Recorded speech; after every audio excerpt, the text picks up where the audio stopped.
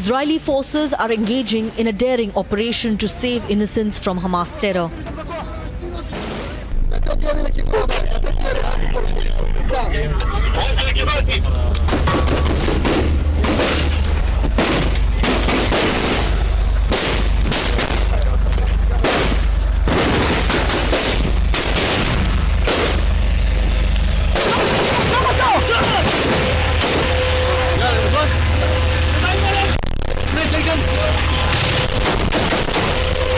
יאללה, קדימה חבר'ה. שנייה, רגע, שנייה, רגע חבר'ה, לא לרוץ, חבר'ה, לאט. בזהירות. תוביל אותם. עוד משפחה יש. זריז. אני רוצה איפה המפקד שאני רוצה לדעת אם אני יכול לקחת את כל האזרחים לשם על המועדון. הנה, עכשיו יש לך פה קבוצה. הוא הגזיר לך קבוצה פה. יש לך פה עוד קבוצה, תיקחו אותם. איפה הילדים שלי? שם. תצטרף אליהם. כן. A music festival that was terrorized, over 200 killed and many abducted within minutes.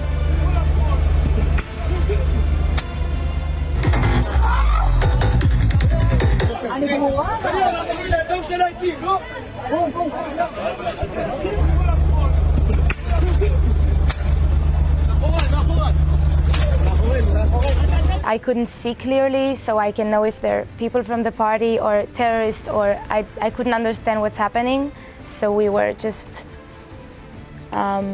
hearing the noises and trying to activate and decide what to do according to what we hear.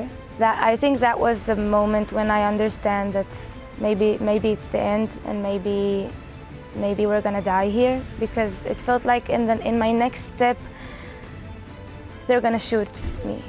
Children executed in cold blood in front of their families. Hamas terrorists have abducted over 150 Israelis, many of them children and women, and are now threatening to kill them. لكن نقول لهم أن الشعب الفلسطيني اليوم لا يقتل وحده. هذه لازم تسجل، أننا لا نقتل وحدنا بعد اليوم، سنقتل ونقتل، لأنه إحنا اليوم في مرحلة تحرر وطني، نعمل من أجل تحرير أرضنا. Despite the atrocities of Hamas on Israeli soil, there is a group slamming Israel and making a case for Hamas terrorists. This is the problem of Palestine and Israel is not a new one. It's a protracted conflict.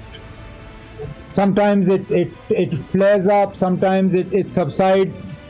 But in all this, it is the death and suffering that causes the most heartache. And we can only hope and pray that peace returns to the area as quickly as possible. When it comes to global terror, there can be no mercy for terrorists. Let's debate.